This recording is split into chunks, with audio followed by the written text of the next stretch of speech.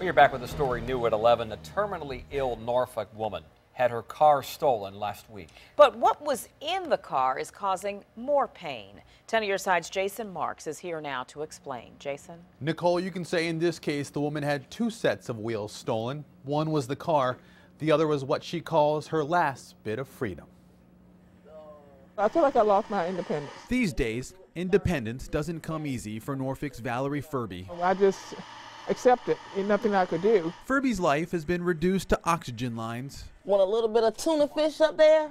And round-the-clock care. Pulmonary hypertension has destroyed her lungs. Doctors told her at this point she's too weak to have a transplant. No.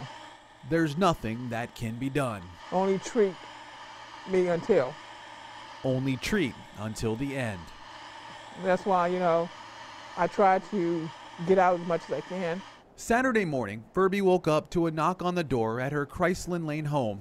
Her car had been stolen. That was just one more bad thing that happened. The car was recovered by Virginia Beach Police Monday. They damaged my car, they trashed it. Even worse, her independence was in the back seat, and that hasn't been found. Are you kidding me? Not kidding at all. I couldn't believe it. I couldn't believe they took her scooter. The thieves left the seat, but took the medical scooter Furby uses to leave her home. Independence she bought with her own money. We go to the grocery store. She goes her way. I go my way. And we'll meet up. She'll throw it in the cart. We'll move again. With my disease and with not a good prognosis, it just makes it worse. For now, Furby will stay trapped until she can once again recover her independence. That's my only way of getting around.